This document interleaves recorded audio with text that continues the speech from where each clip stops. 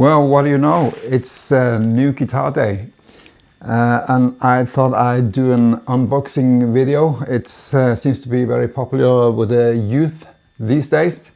So let's go ahead, get this open, see what's inside.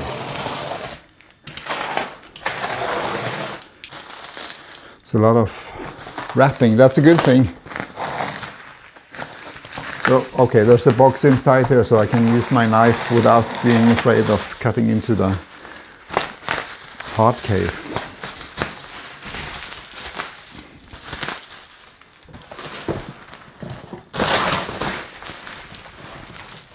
Okay.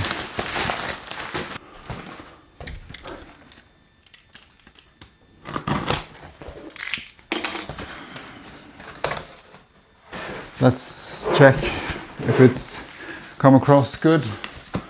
It's come from England to Norway, from a guitar maker in England, and it's Fraser Guitars.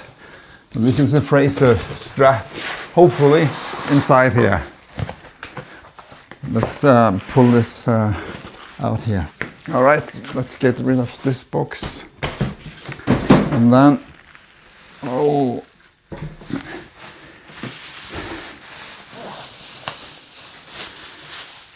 This looks so nice.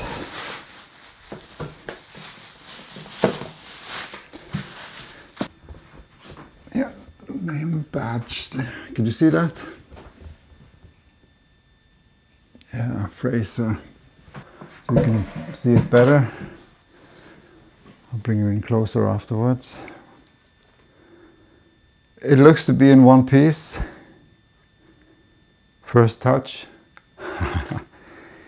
Oh, it looks nice. So nice. And yeah. Oh, this is beautiful. So here it is. It's my favorite kind of look. This sunbursty Relic, and the finish is so shiny and nice on this. It's really nice, and slightly aged pickguard, pickups, knobs even, they are looking good. And the nice fretboard. And the headstock, I like that it's not a very, it's not a Fender headstock. It's they have their slightly own design on it. Yeah, and all the springs are in. Not sure if I will keep all. I usually go with 3 springs, but we'll see how this works out. And sanded down neck. I can like that. It feels perfect in my hands, this neck. Really does. So it's a C shape. Yeah, tuners. Traditional Fender style.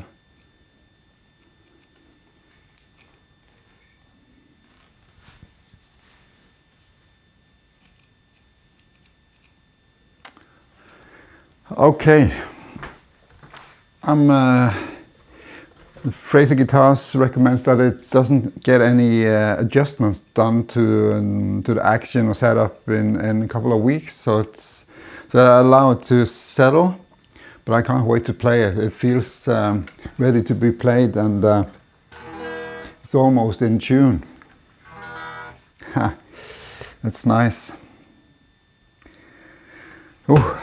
I'm so happy. Okay, I'll let you hear the tones from her as it is now.